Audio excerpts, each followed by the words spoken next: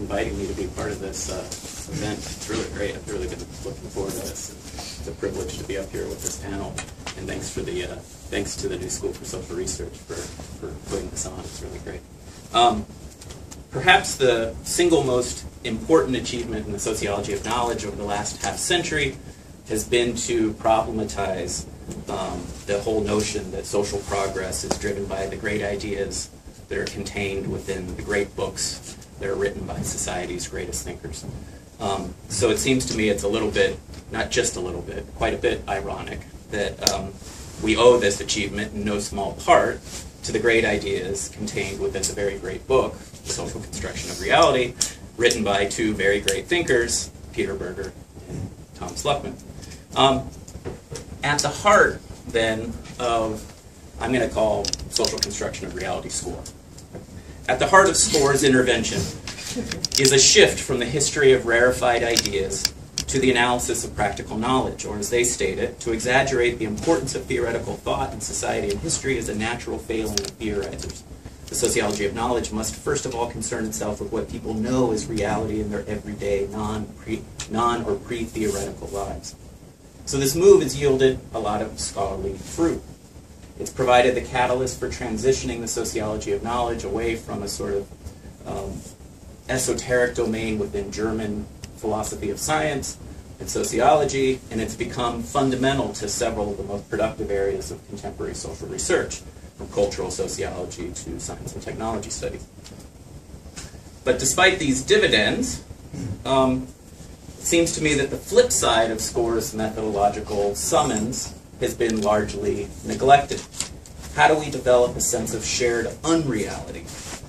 The sociology of knowledge that followed SCORE has had a tendency to follow the parts that imply that dreams, delusions, and other what they called finite provinces of meanings or marginal realities can be cordoned off from the paramount reality of everyday life. So, for example, we have studies on faulty evaluation, false beliefs, denial, false consciousness, on illness, criminality, and other forms of deviant identity, on rejected knowledge like parapsychology or paranormal science. And what I'm not trying to suggest that there's anything inherently wrong with any of this type of work.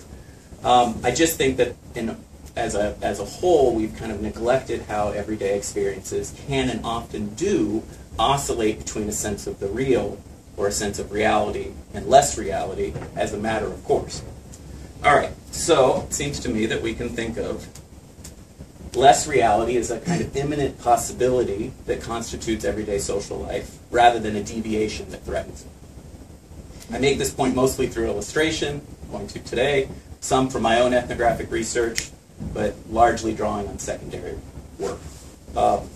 My paper then is going to be organized. My talk will briefly talk about three areas in which less reality is sort of mobilized in practical action. First, the way simulations prepare skilled practitioners for uncertain, risky, or high-consequence tasks. Second, the institution of experiment and experimentalism to gain epistemic knowledge of one form or another. And then third, autotelic or transcendent social experience for its own sake. No way I'm going to have time to talk about any of these with length, so I'm just going to sort of throw them out there just so you all get a sense of how I'm thinking about this.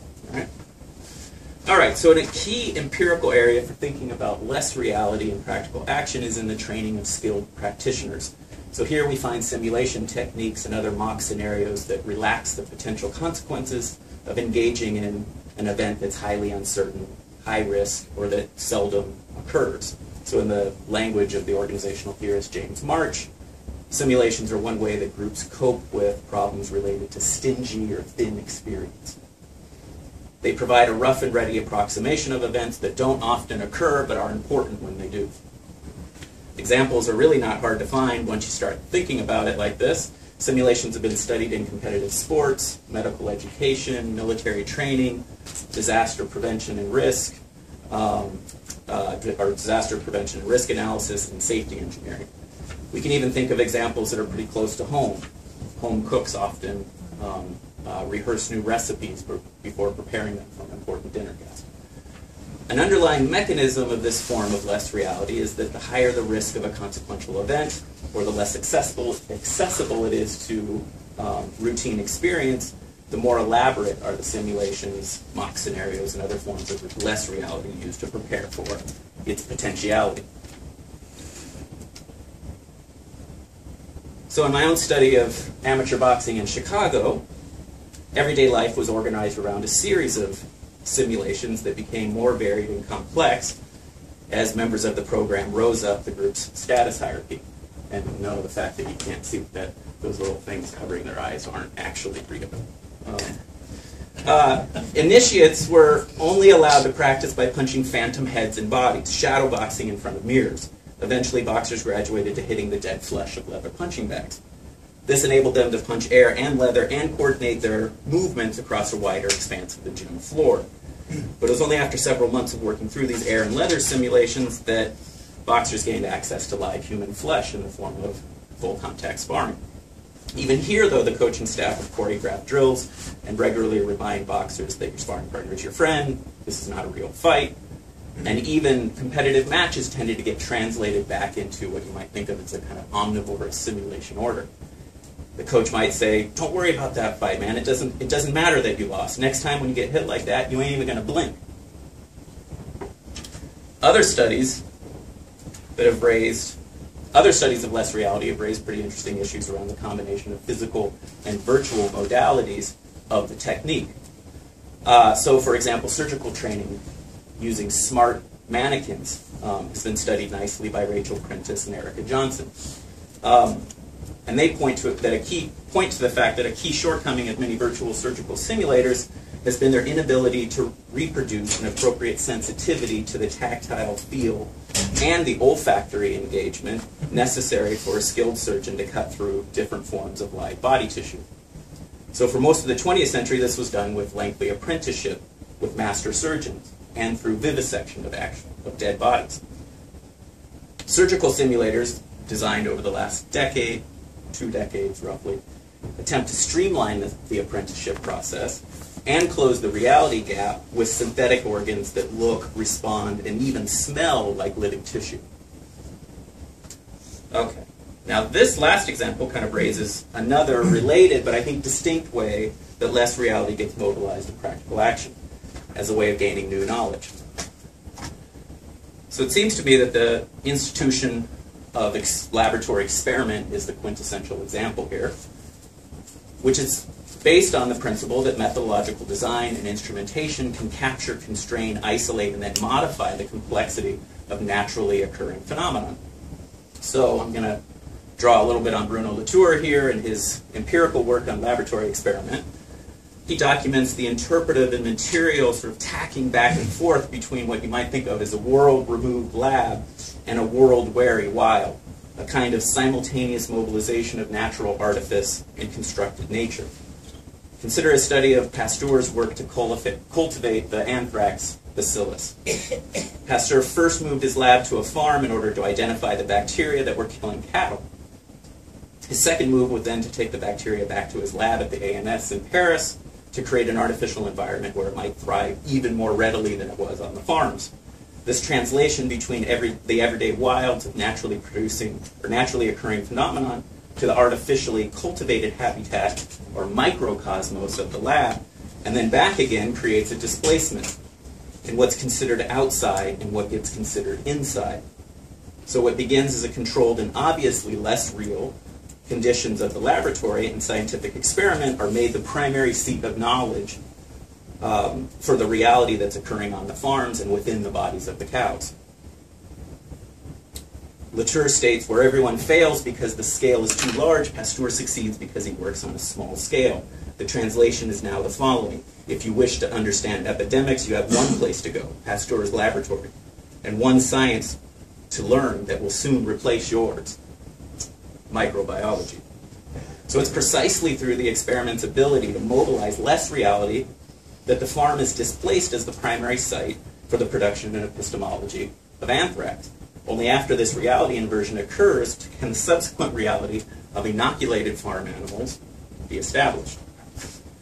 Then there's other ways, of course, not just science, that less reality gets mobilized towards the production of new knowledge.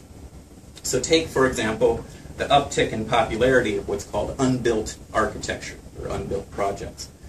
So cottage industry sort of offers several different awards at the local and national level for architectural plans that were commissioned and seemingly are realistic, could be realistically realized, but never were. So there's lots of these, but there's these wonderful, beautifully illustrated table books and various museum exhibitions for these plans. And so while the designs provide beauty for casual browsing, they're surely used in this way, the collections also get mobilized for more serious social purposes. Take a collection like Never Built Los Angeles, which provides almost a funeral-themed imaginary of what Los Angeles could have been were it not for the, quote, reluctant city whose institutions, citizens, politics, and infrastructure, not to mention its sheer size, have often undermined inspired urban schemes. The authors then comment on the array of work that collections of the unbuilt can do. They say that the stories surrounding these projects tell us what it is about Los Angeles that causes bold architectural efforts to founder. They also shed light on the frustrations of building in general, in which turning dreams into reality requires an almost impossible mixture of civic will, financial luck, and boundless perseverance. Rising out of this narrative of thwarted goals is a catalog of virtuoso drawings and renderings that on a visceral level ignite the imagination, painting an unmistakable picture of a city that might have been and still could be. So the text points towards 4 ways in which the unrealized architectural projects serve practical action. First, they provide an empirical substrate for a kind of lay sociology of failure. Architects and designers play the role here of reluctant heroes. Second, they serve as a kind of distributed funeral rite for expressing a sense of shared loss over what was once obtainable but is now an unbuilt future. Third, books like this serve as a kind of repository to ignite the imagination with renewed hope for the future. And then finally, not just a little like Pasteur's bacteria farming, collections and exhibits of unbuilt projects attempt to raise public consciousness around the infrastructure that's needed to sustain a vibrant design and artistic ecosystem. And in this way, they've been picked up quite a bit by various art worlds as well. All right, last example. Mobilizing less reality for Otto Thielicker transcending experience. So the main examples I have here are kind of immersive play, such as video gaming or other forms of shared fantasy. I'm also thinking about technological mediations like augmented reality, though. What holds this together are those experiences of less, or I suspect we could probably argue more, reality that focus on pleasurable experience for its own sake, not for some other end, like constraining risk or producing knowledge. So take augmented reality. These are widely available on smartphones now and tablets. They can also be packaged with smart glasses, and most recently, they're going to be coming soon as smart contacts. Google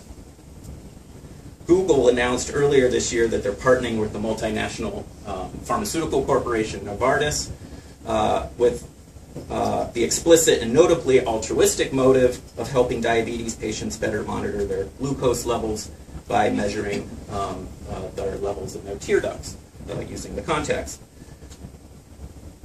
These technologies also explicitly seek, though, to enhance social experience in and of itself, and are, of course, deeply bound up with attempts to infiltrate subjectivity with advertising and marketing ploys.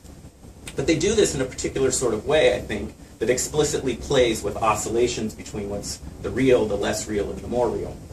So you take this prototype of what an augmented reality looks like.